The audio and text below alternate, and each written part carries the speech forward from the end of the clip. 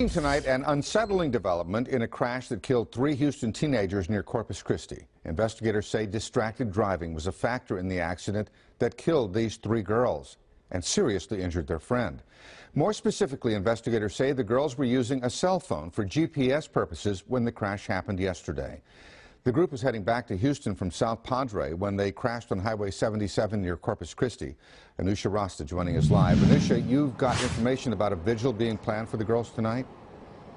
Yes, Bill, that's right. The vigil's actually planned for Brittany Johnson. She's one of the 3 girls killed in that horrible crash yesterday. It's scheduled to begin at 8 o'clock this evening at a loved one's home on Ormondy Drive in Southwest Houston.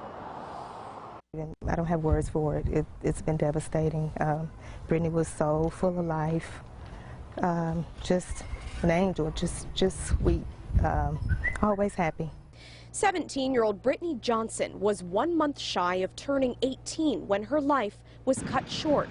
Brittany died in a car crash with 2 other girls on their way home to Houston on Sunday from Corpus Christi. They went to spend the weekend at the beach for spring break.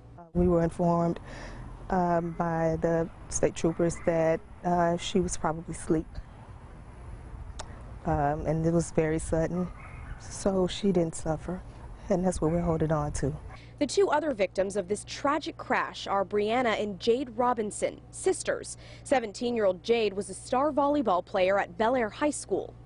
Any room she walked in, she commanded. She was the leader. Everybody knew her. Everybody was friends with her. I don't think anybody had anything bad to say about it. Jade's sister, Brianna, was a student at Houston Community College. And everybody that knew Brianna loved Brianna.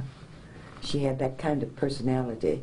All 3 girls were killed when investigators with DPS tell us their friend Shelby Coleman lost control of her car and veered onto oncoming traffic, slamming into an 18-wheeler. DPS says Shelby was distracted on a cell phone GPS. She's recovering at the hospital. Brittany and Brianna died on the scene. Jade was thrown 8 feet from the car and later died at the hospital. And in light of this horrible incident, an organization called Mental Health America of Greater Houston will announce tomorrow that it's building a $2 million center to improve grief counseling services in schools. And that information is on your screen right now. Reporting live in Southwest Houston, Anusha Rasta, KPRC Channel 2 News.